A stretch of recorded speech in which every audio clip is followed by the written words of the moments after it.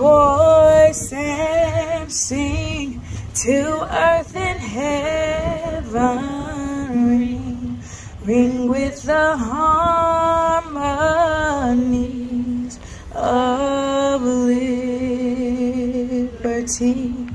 The significance and the importance of Juneteenth is to recognize when African Americans were actually free. The proclamation went out in 1863, but it didn't get to all of the slaves in Galveston, Texas until 1865. We celebrate the freedom that our ancestors fought so hard for us to have. We can't help but be reminded of those words that were sung, the Negro National Anthem, written for Abraham Lincoln's birthday, but used on and over again to remind our people, to remind our children, to remind the world of what you have done for us. Our history does not start in slavery. Our history starts as kings and queens in Africa. And we keep that royalty with us to this day as we celebrate your goodness to us. Mother Nature told me that I am part of you and you are part of me. When we forgot, she remembered. When we were lost, she found us. Mama Nature told me we have more than enough to go around. She showed me a glowing paper birch on the edge of a forest on the south-facing slope, endowed to grow twice as big with all of the sunlight it could ever drink.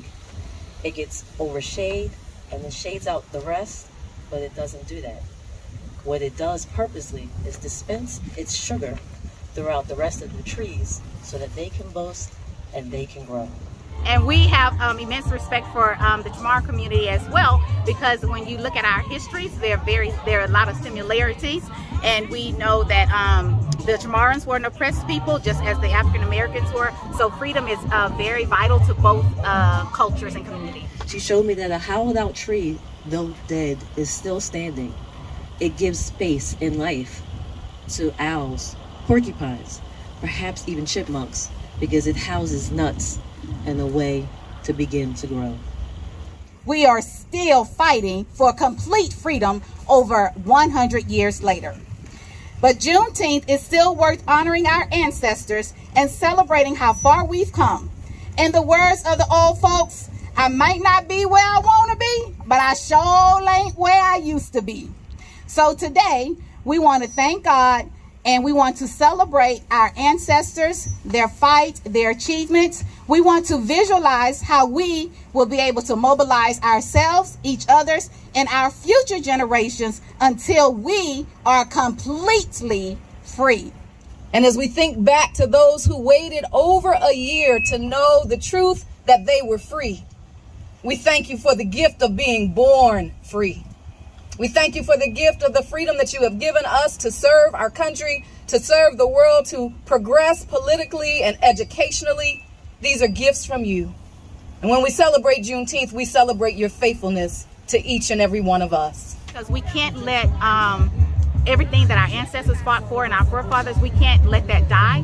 So it's very important that we educate our future generations so they can pass on the legacy that our ancestors fought so hard for us to have.